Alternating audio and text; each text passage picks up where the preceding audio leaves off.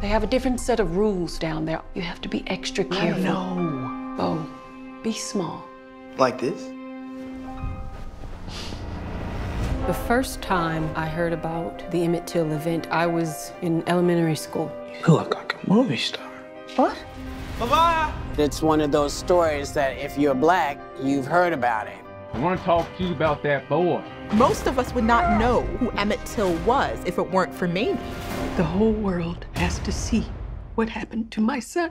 Mamie was very aware and intentional about the power of the image to really bring awareness that would result in a level of change and activism and to galvanize people into doing something. You're not just my boo anymore. Orion exists to give a platform to the myriad of filmmakers like Chinoya that have something to contribute to the cinematic canon of American film. And I'm really, really committed to making movies, not just by us, but for us. We put Emmett's story in its proper context and history to understand how his story sparked the American Civil Rights Movement. We get to see how Mamie fights for justice. If something is happening to one of us, it is happening to all of us, and we witness her come into a particular kind of power and to be the progenitor of the Civil Rights Movement. Those pictures of your son changed people's lives.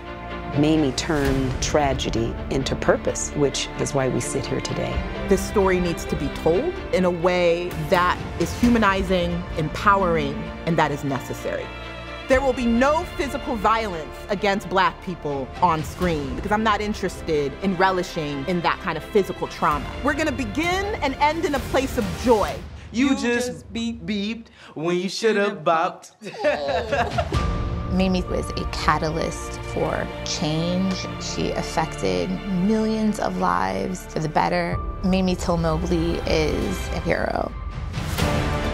The lynching of my son has shown me that what happens to any of us, anywhere in the world, had better be the business of us all.